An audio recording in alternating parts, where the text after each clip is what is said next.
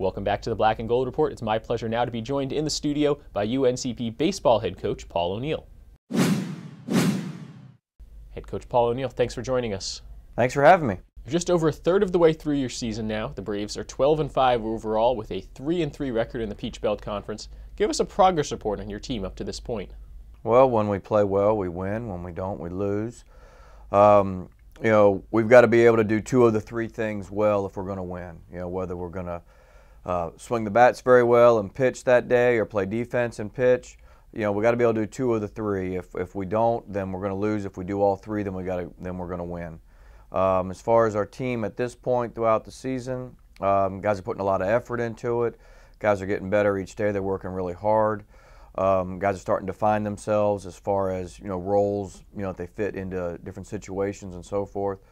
So if I was going to give us a grade right now as far as our performance going through the first third of the season, I'd probably give us a B range type grade. This is a team that lost 17 seniors off the 2015 squad that led the country in scoring with 10.2 runs per game. Although you probably haven't seen the offensive numbers that you like, have you seen some improvements from your lineup as the season has progressed? Yes, the lineup is starting to come together. We're still working on it, putting guys in the right spots. But obviously we're not going to score 10.2 runs a game this year. It's not the same players. I wasn't expecting that. But the guys are getting better. They're learning how to hit. I mean, that's the most important thing. They're learning how to hit. They're learning to have a plan when they go to the plate. They're having an idea of what they're trying to do when they get in the batter's box. And that's going to take some time. It's going to take the entire year for all these new guys to learn this process. They're going to get their hits. They're going to score their runs. We're going to do things positively at the plate. But it is a process, and it will take, the entire year to get better at it. And that's what I talk to the team about all the time is, can you get a little bit better each day? Keep working. And as we keep this thing moving in the right direction, by the time April runs around, hopefully we're in the mix of this thing, and you're starting to keep peaking towards the top.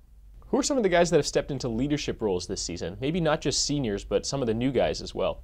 I think Justin Attillo being a catcher for us, our starting catcher, he's grabbed a leadership role as far as being in charge of what's going on out on the field. Drew Beaver, he's a returner for us. He's been a 2-year starter. Obviously, he's a leader on our team for us right there. I would identify those two guys right now as our top guys that are leading our team. Currently right now. There's some other guys that are starting to feel it a little bit as far as getting involved a little bit more and being a little more vocal and saying things when they see somebody maybe not working as hard as they possibly should, or maybe they're slacking off a little bit at practice. There's a few more guys that are starting to open their mouths and say, hey, get refocused, and let's get after it. Let's, we got a purpose what we're trying to do here. More than half of your roster is wearing the black and gold for the first time in 2016. How important is it just to play games and get that experience under their belt? Well, playing the games is extremely important. We've had a couple rainouts, earlier, in the year that hurt us. We need to play. The more we play, the better we're going to get. The more reps these guys get in game situation, the more one-run ball games that we play, the more pressure that's put on them at game speed is only a benefit to us. So I want to play. If we could play every day, I would play every single day. But playing those games is really important because we do have a brand new team out there. It's all those new faces, guys who never really played in the past. So it's game speed, game experience is a huge benefit to us. Jesse Stinnett, who transferred in from Maryland Eastern Shore, has tallied wins in 3 of his 5 starts in 2016. What have you seen in his progression as your top weekend pitcher? Jesse has he threw the ball very well on Friday night. That was his best outing of the year so far. He's shown progress as he's gone. His last 2 starts have been his best 2 starts. So hopefully he's starting to hit his stride a little bit and be the guy that we thought he was going to be the entire year. He works very hard. He comes early. He stays late. He takes care of his body. He's doing everything the right way, so it's nice to see him have some success. As in the past, all-conference reliever Alex Britt has relished in his role as your go-to guy out of the bullpen. Alex is a perfect 2-0 and has converted all 3 save opportunities handed to him through 17 games. What is it about Alex that makes him so reliable? Well, I think the first thing is it takes a special person to be able to go get the last 3 outs of a baseball game. It's not an easy thing to do. People think it's very easy to do, and it's not. First and foremost, he knows how to just stuff a fastball right in there. When the umpire kind of shrinks the strike zone down a little bit and it gets tight and it gets, pressure starts to mount, he pumps strikes, and that's the first part. And then he's got an above average fastball, he's got a plus changeup, and he's got a slider. So he's got 3 pitches that he's working with out there, and he throws strikes. He's very competitive. He's a cool customer. He handles it, the pressure out there well. Hence, he has success. So that's part of his formula right there, and that's why we got him going last for us. It's time for our final break here on the Black and Gold Report, but don't go anywhere, as when we come back, we're still talking UNCP baseball with head coach Paul O'Neill.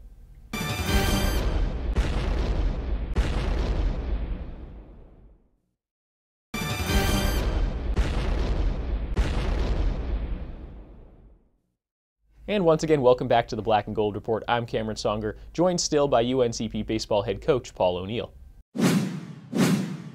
The Braves are hitting .318 as a team through 17 games and are averaging right at 7.7 runs per game. 6 guys are hitting .324 or better, including 5 newcomers. What are the strengths of your offense? I think the strengths of our offense are putting balls in play, moving guys around, some timely hitting. It's our offense. It's not as consistent as it might sound on paper right there. It's been different guys on each different days. With it. So that's been a nice thing to it. If the top wasn't hitting, then the bottom was hitting, and so forth. We haven't had a lot of baseball games where 9 guys in the lineup have all been swinging the bat well throughout the baseball game.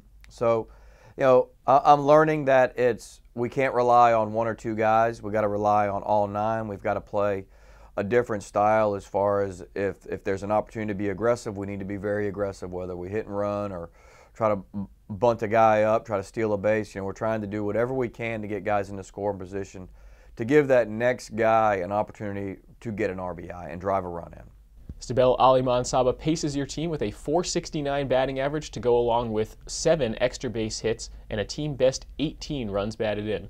He's been a pretty consistent hitter in your lineup this season, but what is his potential for the remainder of the season? Well, Stabel is a good hitter. Obviously that's his strength of his game.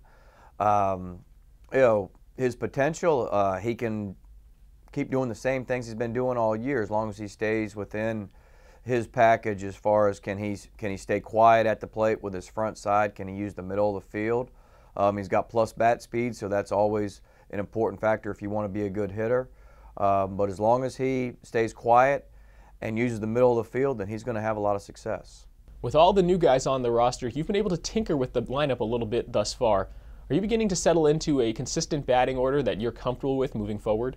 We're trying to find one. Yes, I have been tinkering with it. We've been shuffling guys around from the bottom to the top and the top to the bottom and moving things throughout it. What I'm trying to do is I'm trying to put who's hot in there at the right time. I'm trying to get the right personnel on the field for that particular game. So that's what I'm trying to work with, right now. I feel like we're getting close to figuring out what our lineup needs to be, what works best for us as far as base stealers, RBI guys, set the table type players, but it all comes down to if somebody's swinging the bat well, then we've got to get them in the lineup and we've got to try to get somebody on base in front of them. You've got a good chunk of your season left, but where are some of the areas you would like to see the most improvement for your team over the next couple weeks as you head into the heart of your Peach Belt Conference schedule? Well, obviously, if we're going to be a successful team in our league, we've got to play good defense. That's something that, when we've played good defense, we've won. That's always very important, and things that don't show up in a box score, like throwing to the right base, hitting a cutoff man, doing small things correctly, fielding the ball and so forth. So team defense is a big thing that we need to improve upon. Pitching. We got to be able to pitch it. If you pitch and play defense, you're going to give yourself a chance. Obviously, we want to keep getting better offensively and running the bases. like I said to you earlier, we've got to do 2 of the 3 things well if we want to win. You know, we've got to do 2 of the 3. And when we've done 2 of the 3, we have won. When we've done all 3, we've definitely won. You know, so we just got to keep improving generally with our entire game, the entire year. There's something for us to work on each and every day that we go to the ballpark. Thanks for being here, Coach. Thanks for having me. That's all the time we have for this week's Black and Gold Report. Until next week, go Braves.